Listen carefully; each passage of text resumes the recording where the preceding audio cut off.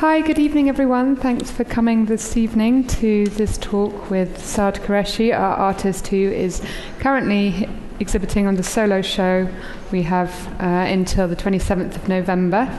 On the panel today we've got James Putnam and Ishrat Kanga. James is an independent curator and we used to work at the British Museum as setting up the contemporary department and curating exhibitions at the British Museum independently and for the museum. And Ishrat is a specialist from Southebys and has been working there since 2010 and she specialises in the modern and contemporary South Asian art department. I'm going to pass you over to Saad, but just to give you a small context of his relationship with the gallery and how we've arrived at this exhibition today. He has been working with Mila Askarova since 2010. We first started by doing a series of pop-up exhibitions before opening this space here in Dover Street. Saad had one sculpture piece in an exhibition just after he'd graduated from the Slade School, and following that had a solo exhibition here in 2012. Yeah. 2012. From that, we've been working towards this new body of work, which leads us to the exhibition here today. Saad, I will pass it over to you to discuss this body of work and how you've arrived at this exhibition.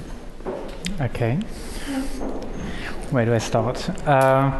Okay, I think that you mentioned my very first show with the gallery Gazelli in 2011, and I made a piece called Quicken. It was a monumental sculpture which was it was like a fallen mosque tower. But something really interesting happened in that show was where like I used. It was a real kind of turning point for me in the way I was working. I'd never worked on that scale before, never used those materials before, and also never worked with a real kind of issue or story before. So that was the first time that I kind of really combined all of these things together, and it kind of worked for me. And I thought it was quite a breakthrough in my work. But what was also really interesting was that following that, I became really interested in the materiality, how I can use certain materials or how I can manipulate certain materials to articulate a certain story, and how they can kind of walk hand in hand, sideways. And what else did I say? From that, I think that, and then the following show was, it was really about. What I wanted to say was about using this mosque tower, a religious symbol, but then sort of talking about ideas that were not so religious. So, and that kind of really interested me a lot, and I think that was something that I really wanted to work with, religion, and how could I kind of work with religious stories or religious sort of icons, but kind of talk about other more sort of worldly stories or issues that I'm still kind of working with at the moment. Fast forwarding, my last show here was all about sort of landscape and memory, and how it they're both affected by time. But the storytelling was still kind of a big part of that show, where I was kind of collecting memories from other people and then materializing them. But then again, the materials that I was choosing, I thought they kind of really helped. That was kind of a natural progression in kind of telling of those stories. So I did that in 2012, right? And then I did get a bit stuck after that point. I didn't really know where my work was going and where I could take it. And then that's what this big kind of trip happened, towards the end of last year and into this new year. I went to Mecca, with my parents. We decided to take this big kind of trip, one of those religious duties. And it was just I was just at the right place, the right time, and everything just fallen into place. The amazing, stunning landscapes. the culture, the power of the culture that really surrounded these amazing landscapes. I was really struck by. But what I was immediately questioning was the kind of what it was that was making these landscapes and these places and these objects so important and so significant that they were actually taking on an importance beyond their physical presence. So like for the uninitiated, I guess it would be nothing but a stretch of landscape or a bird or whatever. But then when you have that information planted in your head, then it kind of really becomes larger than life, and it really takes on this huge presence. And I think a couple of examples I kind of talked about in this show was that when we first arrived at in Mecca, the Grand Mosque, I kind of noticed these birds, these small birds that were flying in the mosque, tweeting, very sweet little birds. I just acknowledged them but didn't really think much of them.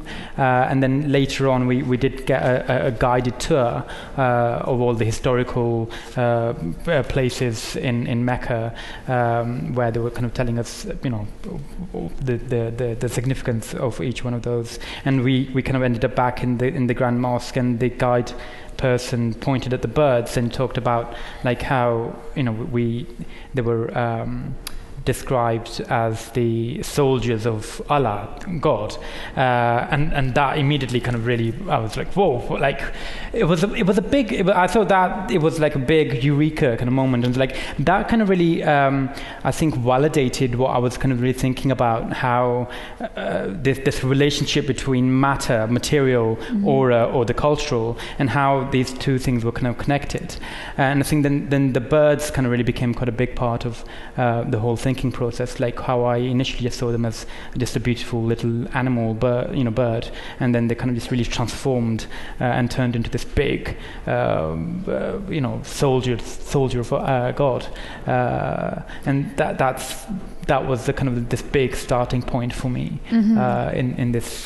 towards this body work here. And how did you arrive at the sculpture downstairs, which is what he's referring to? Yes, sorry. The sculpture downstairs. Okay, I mean, what I'll do is I'll briefly talk about the story that I'm working with, and then we'll talk about how I kind of developed the idea onwards. So.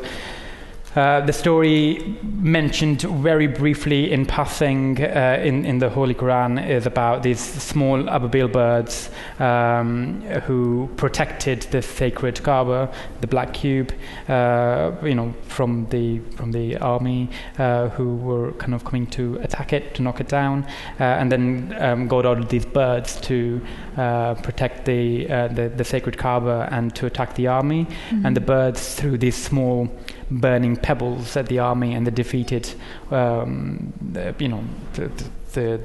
large army. And I think it was kind of interesting that the more you kind of look at the story, there was no kind of physical description of what these birds really looked like, in the holy text. It just kind of paints them under one big brush, like birds, but there were no physical description. But then in the later writings on this story, they were kind of described variously, fantastical, like the mythologized. They were totally mythologized by what the largest and the most beautiful birds ever seen, and predatory faces like a predatory animal, dog-like pose and green in color, so, and that was really interesting that we've got these two so contradictory descriptions on this one thing, and I thought that again it kind of tied in with what I was kind of really working with about the idea of how things take on an importance and what kind of gives them that sort of significance.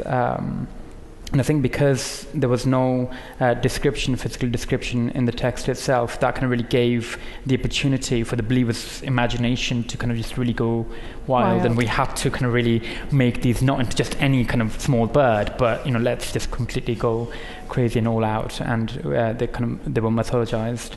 So for the work downstairs, which is titled Congregation, I kind of decided to marry these two descriptions together and bring so I kept the size of the birds that I had encountered in Mecca, but I based them on the mythological description that came later on this story. So that's how I can really combine these the two descriptions together. So at the moment you've got these kind of 313 birds, and they're perching on 99 sort of plinths downstairs, and they're ranged in this sort of army-like format, which is this whole idea of the army of God, and creating an army of these kind of birds. I think. And James, what are your thoughts on the installation piece downstairs? Well, it's always an interesting thing when you're looking at art, how much you need to have the story, the context behind it. And I always like to take things on, visually as I see them before someone comes and gives me often a lot of bullshit, to do with it. Not in Saad's case, which was very interesting, but I mean, when people come up with their whole conceptual argument justifying something, you have to say, well, does it work, visually? Does it work? And it did, before he kindly come and explained it to me, I liked it. Mm-hmm. Not even distinguishing that they were birds, because you can't necessarily tell, but even they were kind of amorphous shapes. I thought it was very striking. And the same went on for the rest of the show. Like these desert scenes and things. I just like them aesthetically. Mm-hmm. That was my impression of them. Yes, I think these are very, beautifully done, and I did say, I mean, obviously it's a kind of dirty word, isn't it? Spiritual, but I mean in terms of contemporary art. But I like work that does resonate something to me, in a how could you say, a kind of abstract way. It makes you think of all kinds of things. So even without knowing the story, I was thinking all kinds of things, which is, I think, really good for art. It stimulates you to your imagination, So so that was my feeling about it. And then I liked the idea. And then, of course, I asked Saad, if he was religious, because immediately he sort of said he'd been on this pilgrimage to Mecca and all that sort of thing. And I didn't know if he was some kind of, fundamentalist or whatever, But then I thought, well, and then he said that it didn't necessarily matter, but it was interesting that, going on this journey had sort of stimulated him to make the art, and then I thought, well, even if it relates to something in the Quran, it could be an archetypical thing that relates to other myths and legends in other cultures, mm-hmm. which is, I think, an important, interesting thing. So it resonated with me on many different levels. Mm-hmm. As I say, on this aesthetic. When he told me the story behind it all, of course, it did sort of enrich what I'd already seen. So it was very. It added something to my impression of the work. Mm-hmm. I mean, it all is. As I say, it had a nice sort of sublime effect on me looking at all the works in the show. Yeah, I agree with James, actually, because when I came to view the show earlier this morning, at first I had just come into it from a perspective of just looking at these works without really knowing anything about the story behind them or what might have been some of the factors that influenced them.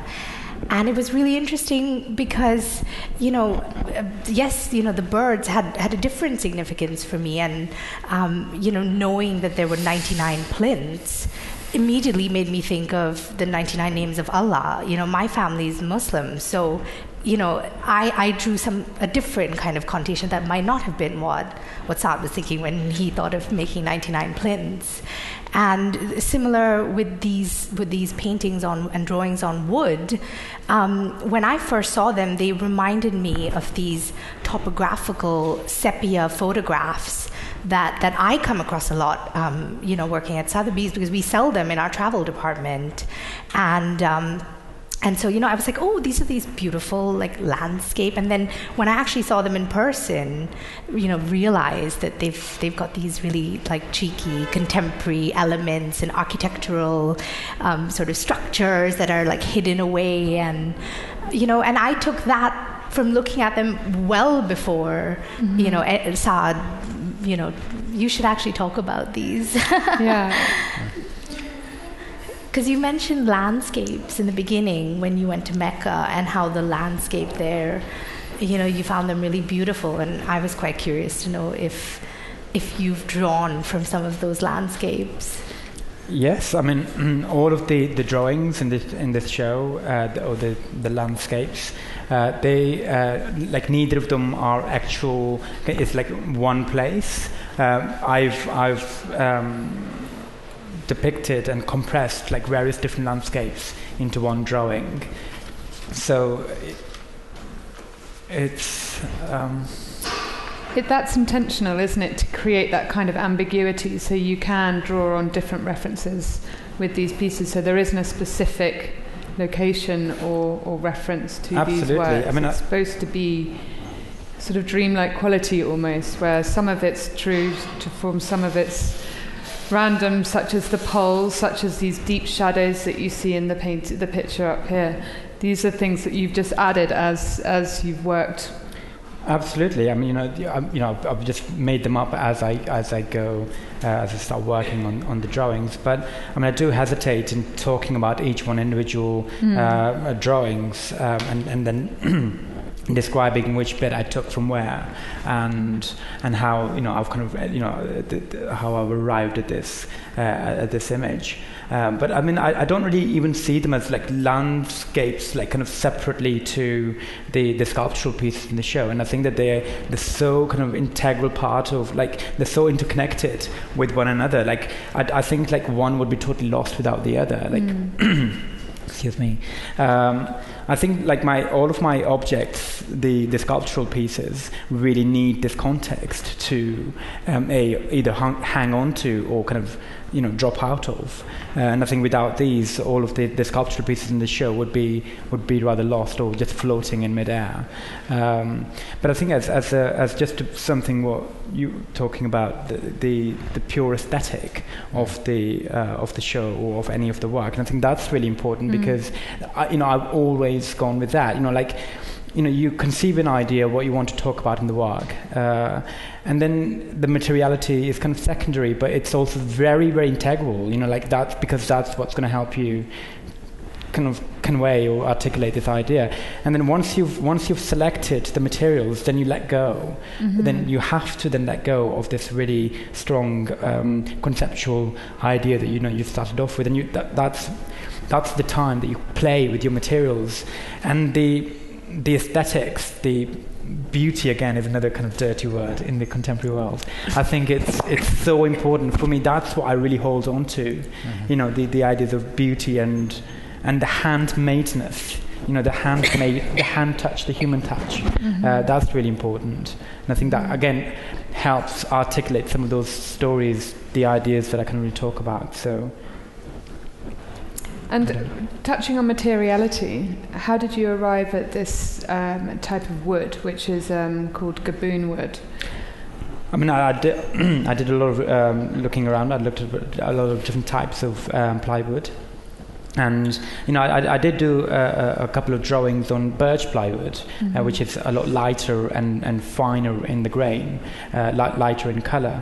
But it didn't really work for me. I think that the grain was somehow not being integrated into the landscape so successfully as I think some of these are. So then I kind of looked at I discovered this gaboon plywood, which is the richest in the grain. It's got the biggest kind of grain, and also it's the darkest in color in the plywood range that you can get. So, and as soon as I just saw it, it just kind of clicked, and I knew this was the right one. When I was unwrapping the blank panels while they were arriving in my studio, I just knew exactly which landscape to put on which one. Really? As like the grain and the color were really dictating that for me. They were kind of really telling me that that's what they kind of really want to be turned into. So it kind of just really lends itself to that. So that's why I kind of talk about like where you pick a material and you just have to believe that whatever you do with it, however you manipulate it, it will kind of somehow add up to that. And you just have to kind of really go with that belief and just kind of make work blindly in a way. Do you see what I mean? Is it just a thin veneer, or does it go the thickness of that frame? And no, it's about 6 or 8 mil, and then it has a subframe that supports. And it's not usually used in construction, is it? Because obviously, when you buy a piece of plywood from the wood store or something, it's usually got horrible knots. They don't stock this wood. This is a very specialized stuff. It's one of the artist surfaces that they work on. Okay. I wouldn't really just make a false wall with this wood. It's very expensive. It is. I wouldn't just want to buy it and just paint it white. The interesting thing about it is when I first encountered it, I didn't realize it was wood, when I saw the reproductions of the work, and then I looked closely, wow, it's wood, Do you know anyone else that's using that technique? Is it something you just discovered, or other artists using it? I don't know. I am aware of a number of contemporary painters who again work with wooden panels, and some way in the painting they have revealed the wood in the painting, so it's kind of really become part of that. But I haven't really seen what I've done in terms of like the wood or the really becoming part of the image as it was. But you chose it specifically because you were doing desert-related scenes. Obviously, it's not going to work so well, perhaps, with other landscapes, is it? Because it is that desert colour, isn't it? Yes. But I guess when I need to do a big architectural drawing, I'll think of another material that would be appropriate to kind of talk about that kind of body work. But for this one, yes, I did pick this one because it was the right one for the landscapes that I wanted to work with. But you have worked with wood before. I have, but I've been really working on top of it and not really integrating, making it part of the image. No, at all. So yes, I've been working with some of those really small miniature inverted commas paintings that they were all on wooden panels, but I had painted all over the surface, and there was very little to do with the actual materiality of. Yeah, I think that this is again for this show. I think this is the big sort of breakthrough for me. It's that in this show, I really set myself out to not use any applied color at all in this show. There's no applied color. It's all the materials are bringing their own color, so they're kind of dictating the color and the texture of the works, which kind of again contributes the whole mood of the show. So again, if you saw my last show here, the Other Cousins of the Moons, which was all about applied texture and applied color, or the lack of it, and this one is all about kind of really stripping it down to the basics and just working with the materials and how they would kind of help contribute to the concepts that I kind of wanted to talk about in the work. I actually did notice that earlier. I don't know, James, if you noticed that when I had a look at the show, one of my comments at the end was there's a very noted absence of color. And it's really, really lovely to hear that you actually decided to let the true, materials, like, was it graphite and chalk and wood and plaster and hay? Yeah. But obviously the ground as such, the plywood, is a lovely warm colour, isn't it? So that you don't see them in a monochrome way. You see them as they're colourful, and as the subject matter dictates, as a desert, they're not monochrome. Obviously the white wouldn't show up so well, in that context. So I think that's one of the appealing things about them is they give a warmth to them, don't they? They're hot, aren't they? Obviously, because of the desert, you think of the heat, but they do have that arid, hot warmth. No, I think so, and I think that works really. But then again, with it's kind of really interesting what a shadow can do. It can really tell a whole different story. In this piece, for example, like the shadows, I think they really make it so much more intense. And I was really debating whether I wanted to have these. I wanted to draw these shadows. and I did them initially, and it just really intensified the whole experience of looking at it, because then you're aware of the heat in this place. Like, it must be really hot there, that's casting this really dark shadow. Did you come back with photographs of your trip that you based some of these around, or was it totally in your mind? A combination of the two. I have in the drawings. I definitely have worked with some images, but again, because I wasn't really working with one image for one drawing, there were like multiple images that I was only just depicting certain elements from one landscape and just putting it into this one to make the drawing work for me. So it was kind of a bit of both, really. There are elements that are just totally made up. They were not there in the landscapes, and there were some that so the core of the structure of the landscape is from photographs, but then all the detailing is kind of more made up. So it's, yeah. Does the desert itself symbolize something to you? Because the desert always looks kind of very, kind of romantic in a photograph, but in a sense, the desert is actually a very dangerous place. It's a place of symbolizing death in a lot of ancient cultures, because it's so dry and arid, and lack of water and things like that. I mean, was there any symbolism behind it, or? I didn't think of that. That's the honest answer. But I mean, but I am really interested in what you're saying, and I think that this is something that I've always really wanted to because every time I'm actually asked to talk about my work, I really hesitate, because like, how much do I talk about and how much do I give away? But because for me, I think I am equally interested in what you can bring to the work. So no, I hadn't really thought about the symbolism behind landscapes when a desert while I was making these works, but I was aware of the elements there, but I didn't really give it a very kind of long thought. But I'm really interested in that. Yeah, I mean, like I remember going to a desert in Egypt, an oasis in Siwa, and we drove out in sort of jeeps in the night, and we totally lost our way. And then from the other jeeps, and then we just thought we could die out here. It's dark, you don't know where you're going.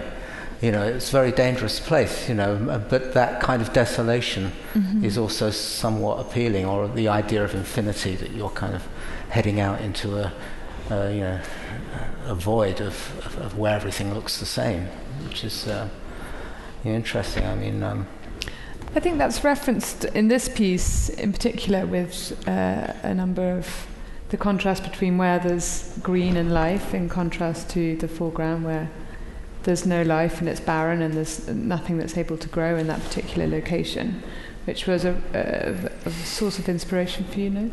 Absolutely. Yes, I mean... I think it goes back to what James was saying earlier as well, about how it's what you take from it.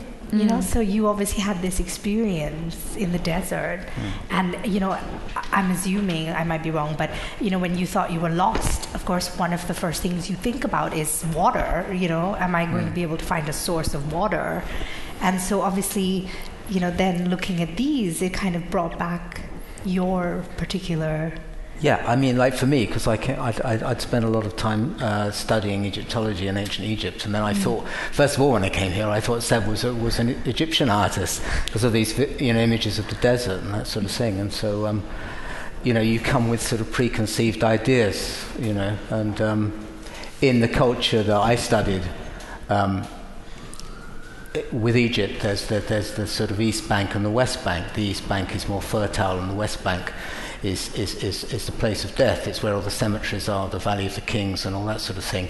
And it's basically all desert, and then the fertile area is just the area that's thrown up by the Nile when it floods. So deserts are I found very evocative to me to think of. I suppose you think of ancient cultures and things like that, mythology and all that sort of stuff, yeah. And actually, I wanted to discuss and a little bit more about the market and where you see, from a specialist perspective, Saad's positioning within the contemporary market? That's a tricky one actually, because just speaking with Saad earlier, I do understand that artists are really, some of them are quite keen not to be classified so intensely, because sometimes it's really not about a label, it's really about what they're making.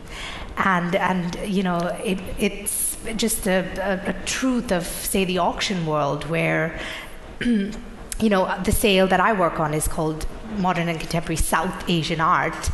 It really doesn't mean that we're just taking specific types of art and then just grouping them together. Really, it's a very broad aspect, and it's just artists with any kind of relation to South Asia. They might not have even been born in South Asia. They might be of distant South Asian origin. So I would hesitate to actually classify Saad's work like that in the market, but it's really interesting because I work in the secondary market, whereas Saad is primarily in the primary market. But it's really interesting because it's the artists that give a lot of thought to their practice and really try and come into their own and do their own very unique things that make it into the secondary market, that are successful artists. And so it's really exciting to see these new ideas, and I've never seen a work on this type of wood before. There might be other artists working in it, but I think it's very, very exciting and dynamic practice and body of work.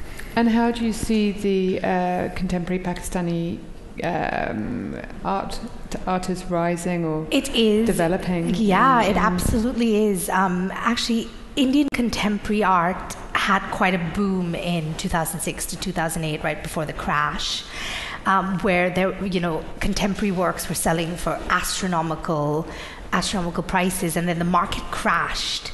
And actually what's happened is, since the crash, people are looking to more accessible, more reasonably priced works.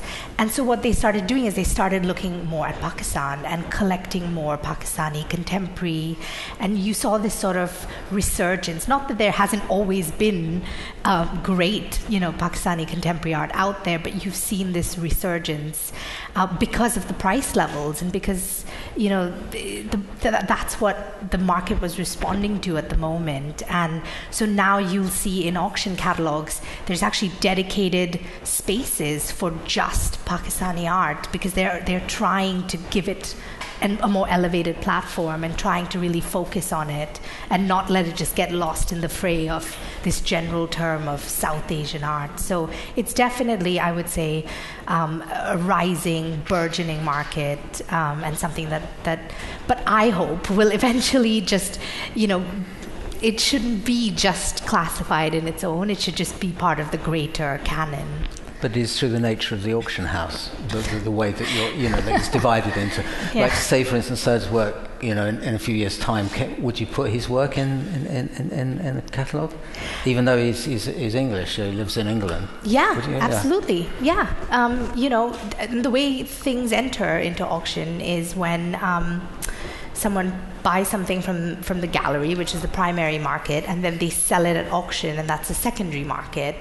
And yeah, absolutely, we would. But you wouldn't put him in if his name was John Smith. Doesn't have the right. Well, if his name was John Smith and he didn't have any connection to the region, then he'd be in a contemporary art sale as opposed to a contemporary South Asian art sale.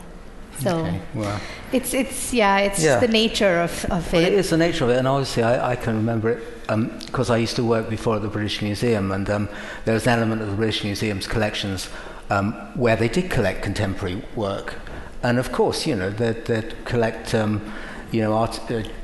Japanese artists or something like that who wanted to be contemporary artists, but they were boxed into the Japanese and Asian department, and the same went for Middle Eastern artists, etc. Not through the fault of the the museum, which has obviously in the past has been levelled at being colonialist or having that ethnographic thing. yes, we'll put this work in, but through the nature of how do we acquire it? As curators of various collections, we have an opening to include it in our Middle Eastern collection or whatever, and that's how it happens. Like you say, it's the nature of institutions and commercial enterprises that they do need to have a handle on something, Yeah, but it's also the price points to some extent, because if you look at a contemporary art auction, which doesn't have that sort of label of region, the actual artists' nationalities are completely varied. You're selling things from Gerhard Richter to, like Lucio Fontana, but they're selling at a certain price point, and the people buying their works are also so multi-regional, multicultural, that then they get into that sort of generalized contemporary field. And I think the reason why certain artists are sold in a more labeled, catered auction like South Asian art is because it's not only the artists themselves, but the buyers as well that are more geared towards South Asia. So some of your collectors or people that buy the work, are they from Southern Asia? They're mostly from South Asia. Right, so they're buying stuff that relates to their own so heritage, right? So they might be NRIs, non-resident Indians, or NRPs, non-resident Pakistanis. They might even be born, say for example, in America and have an American passport, but their parents were from India, so they have that sort of cultural connection. And you'll see that in a vast majority of the clients that purchase in South Asian auctions. Do you think that's from a religious connection, or from these works, do you think from a landscape reference? Do you think people can relate to it? I think it's both. And actually, I would like to ask Saad to elaborate on that, because I was showing him one of the auction catalogs earlier, and do you want to tell everyone what you felt about the works? Yeah, well, I mean, obviously, this South Asian auction that you just had, and I was really interested in what you said about, if you remove the names and the description of all of these works, these artists could be from anywhere around the world. And I just didn't really agree with that at all, because I can really recognize that aesthetic, this particular touch that I really associate with South Asia, Pakistan, India, artists from that region. And I think it's kind of, I find it really sad, actually, that, that it's the market that kind of really dictates how we get labeled and who, because this is something that really used to bother me a lot in my early student days. Like, I didn't want to be labeled as a Pakistani British artist, and no, I'm just an artist. So I kind of did everything that I could to kind of really get away from it. But then you kind of really come in terms with the fact that that's something that's sort of outside of you. You can't control it at all. I can only make work about who I am, how I see it, and make sense of the world around me and of my personal experiences. Yeah. And if they are mostly about my the people that I engage with on a daily basis, then that's what I'll make the work about. And I think it's only that people as viewers that would kind of really put that label on me. So it's really something that's out of my control. I can't really control how I get labeled. But sometimes you can use it to your advantage. I was just thinking that. It's the best way, isn't it? Because you're doing a show or whatever, and I do it myself. I've got artists from India, so I could get Cobra Beer or something to sponsor it or something like that, or ask the embassy to pay for a flight over, all that kind of stuff. And I think you can. You can't stop it. People are going to, tag onto that, and it is depressing. But it's it's not. I think it's best to kind of to use it if you can, or if some wealthy collector or something a patron wanted to sponsor, but he happens to be from Pakistan, you wouldn't turn him down. Probably not, would you? If he said, "I'm going to fund a show at the Tate Gallery" or something like that. No, I think that's really irrelevant, to be honest, because I think as we were talking about earlier about this sort of artists making work in that region of Pakistan, India, and I've visited the NCA, the leading art college in Lahore, and they're all kind of. I really sensed this such pressure of internationalism. They didn't want to make the works that they wanted to make, but it was more about the works that would really really get them out there, onto the market and onto the map. And that's something that I found really sad. I think that was really, but then also.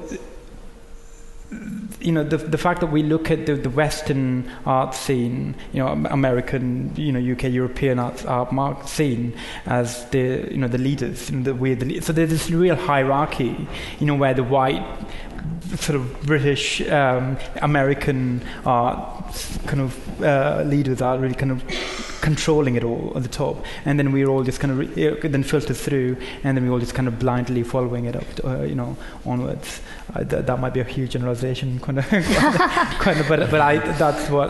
that's how I see it. Yeah, but you're lucky in that you don't have that to prove, and you're not coming as an alum of a prestigious art college that specializes in, for example, miniature techniques from Lahore or Pakistan. You're coming from, having studied at Slade, and and you're making art not to cater to what you think is, what people will respond to or what will gain you recognition. No, I don't think there's anything wrong with that at all. Whether somebody describes me as, an artist, just an artist, contemporary artist, or a Pakistani artist, or British Pakistani artist, I think that's just irrelevant. So, I think what I'm saying is that there's actually a bit of a contradiction between the two in what I'm saying.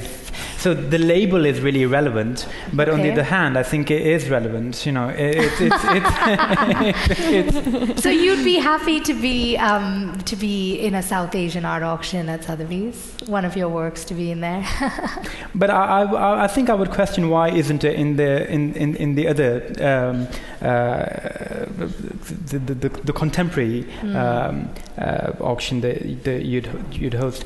So that would just be because of my name, right? Yeah. Because I think some of the early works, I think that they definitely did have quite an explicit reference to the miniature painting, and so there was definitely there. But I think that since my last show with the gallery, I think it's definitely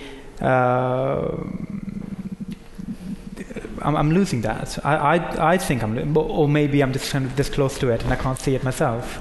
But there's a lot of artists. I want to preface this whole thing firstly by saying there's actually a lot of artists from the region of South Asia that we sell in both auctions. So it's not as if including it in one auction is actually excluding it from another. So there's a lot of artists that we sell in both our contemporary art auctions and modern and contemporary South Asian art auctions. So it's not so much about really, categorizing it and just forcing it down one path. There's so many other factors like price points and the time of the year. Sometimes somebody wants to sell a work. The next auction coming up might be South Asian or it might be contemporary. And so it'll just happen to go into the one that's more convenient for the seller, or you know what I mean? So does it have to do with how established they are? Say you had somebody really famous international artist, you wouldn't have him just boxed into some category like South. I think it's how established they are does come into it a bit, but then again, you have to be established to be selling in the secondary market, at an international auction house platform. Sure, I just want to touch on one more point before we open these discussions up to the floor. But storytelling. And I know that this is running through all of your works for the last 5 years that you've been represented by the gallery.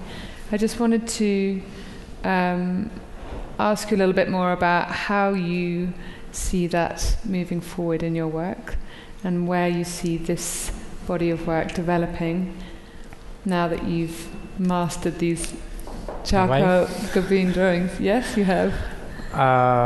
These works started on a very small scale, and they've been evolving over the course of a year. That Saad and I have been taking them to lots of art fairs internationally and getting feedback from that, and developing the process as we go along. So it would be interesting to sort of take a stop and reflect it now and see where you think you're going to take it forward from there. No, starting off with the idea of storytelling, which I think is very, very important to me. That's a really integral part of my of how I work. I get really excited about stories, meeting new people, hearing or reading and knowing all of these stories, whether they're just like something really random or a very well-known story, and how I can retell it and resurrect it within the time. And the whole idea that the stories can never really be owned. They can't. I can never take the ownership of any particular story, whether it's so personal to me or whether it's it's like whoever tells it, will bring something of their own to the stories. I think that's really interesting for me, and I think that will always be the case, and how I kind of will make work is that. I love filmmaking. That's something that we kind of touched on briefly before. I love the fact that you can sit in front of this huge projection and follow this moving image, and you're following this narrative that will or will not kind of will conclude to something that you kind of take away with you at the end. And but on the flip side, I think the interesting thing about the idea of storytelling in art is that you only have one image, whether it's a 3D or a 2D image that you have, and you have to really kind of work with that and get the story out of it. And I think that's really interesting, like how it's more about peeling it down and digging the story out from that. So, and I think it's more abstract. So it's a more abstract way of telling a story. But then in terms of where I see all of this work moving forward, I honestly haven't got a clue. Because I every time I plan something, like this is what I'm going to do next, it never goes accordingly, ever. It either just fails in the experimenting, developing kind of time, or I just kind of move on to something else very quickly. So I think at the moment I'm just kind of taking time out to reflect on what I've done, and hopefully something will fall into place somewhere. Like, oh, okay, of course, this is what I need to do. So I think I just need to give it time before I can know. Okay. Do we want to open this up to the floor to any questions of what we've been discussing so far? I'm really interested in this storytelling story. You mentioned earlier on about the sculptures being, the drawings being almost a context for the sculptures. Are they, to some extent, characters on stage? Yes and no. I wouldn't like to consider the drawings as like the backdrops for my sculptures, because I think that kind of really belittles them a little bit, but I see them as more of arenas, like these kind of places where these kind of events happen, where things kind of really come out of. So they kind of are, I think like, backdrops, or the kind of what did you say? The context. So the backdrop, as in like being the stage for the drawings. Yes and no. So that's what I'm saying. It's kind of yes, because I kind of see them as like providing a context, like a platform for this kind of sculptures to kind of be in context. But no, they kind of are more about the idea of like the full story, as it were, not just the story. That's something happening behind this backdrop. Yeah. Does that help? That's a really interesting combination, I think, because there's this space between. Thank you. Oh dear. Yeah.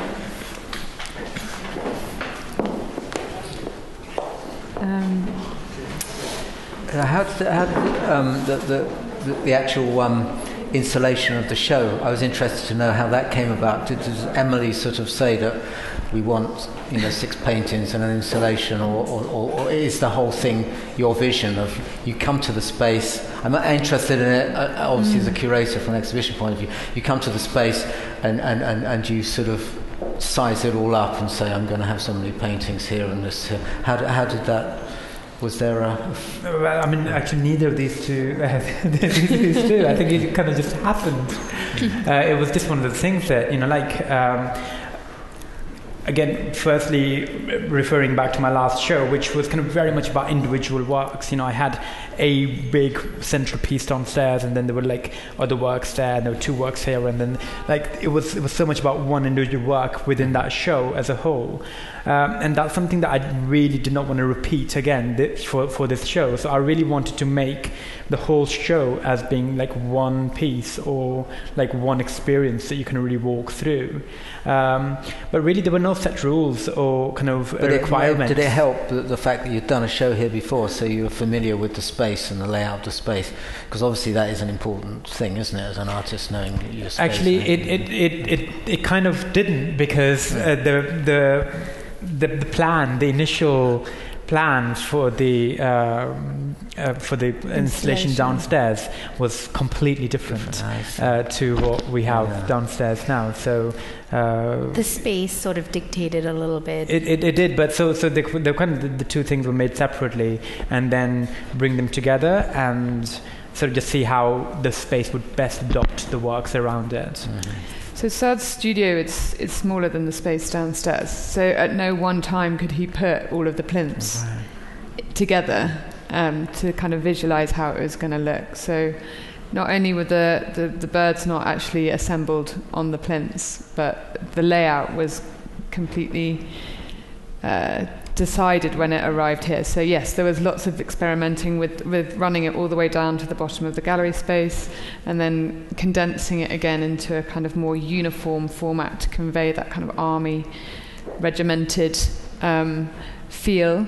Yes, it was very much the artist who said to us, I've got these man works, how are you going to make it look fabulous? But we worked together on putting the pieces together. No, we did, but there was again a lot of editing. We took like 2 drawings out of the show, and we just really wanted to work with the space and how we can really kind of make the show work as like a one walk-through experience rather than kind of making it a showcase of the works. So it was kind of, I think it kind of just happened organically. The whole process just kind of just. How does it work with you when you curate your shows? Do you have a set sort of structure? Funny enough, I don't. It's exactly as you say, because sometimes people are very methodical and they want to have a plan of the show, and and I always say, we don't really know till we get there. We've got to fiddle around with it. You've got to have some idea, obviously, to know what dimensions you're dealing with. But it's very much a matter of sort of experimentation. It can be lighting and things, considerations. I mean, here it's obviously quite brave of you to put it right in front, so that, which is the walk through of the gallery, so basically even to get to those works at the back you've got to walk through the very fragile sort of installation, but it's effective because you can see it from the outside, from the street, can't you? And I also thought it kind of added to like having to walk through it actually adds to the experience.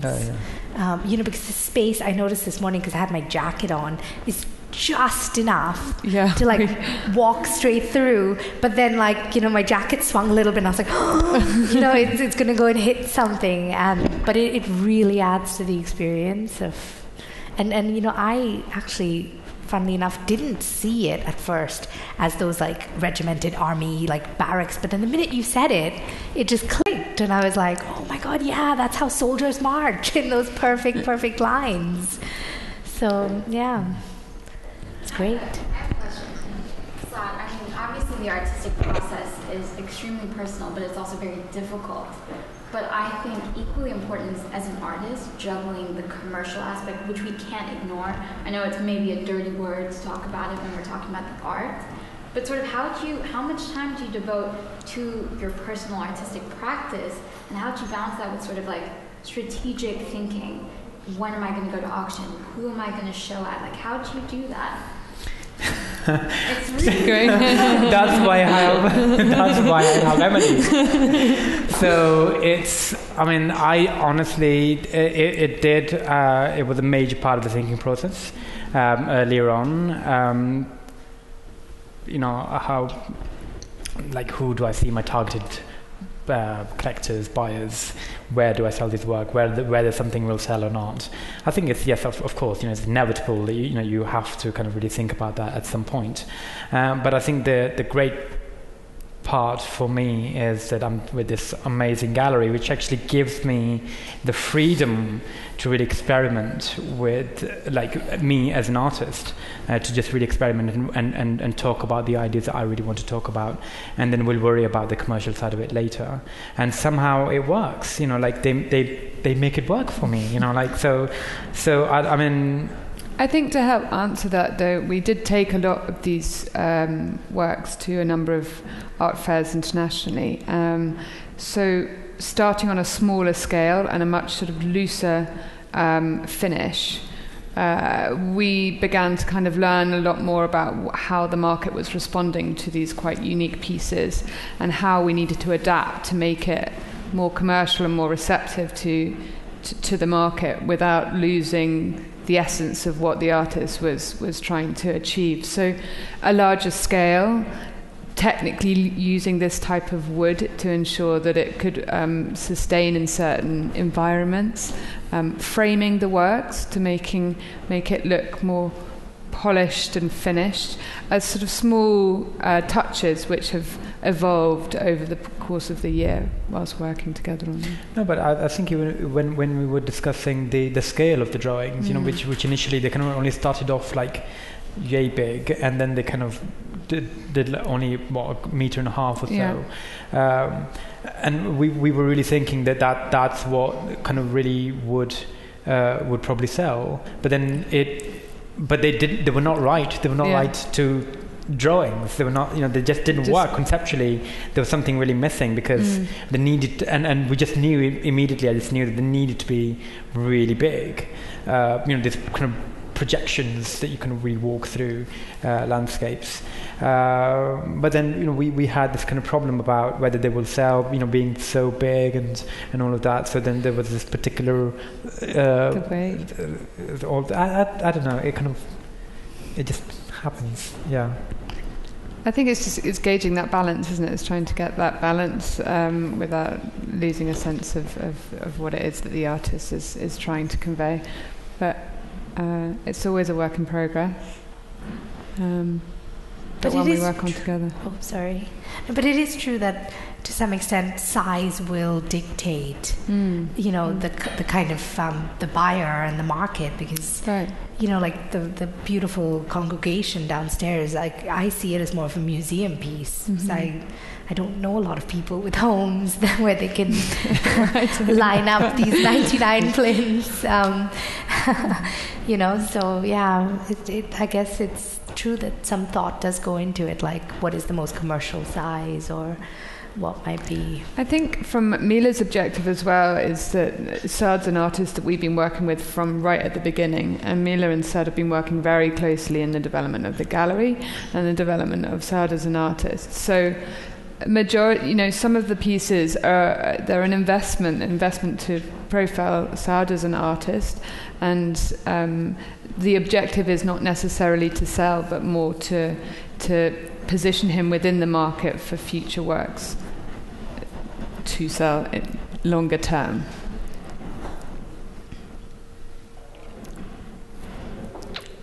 Are there any more questions? No. We're done.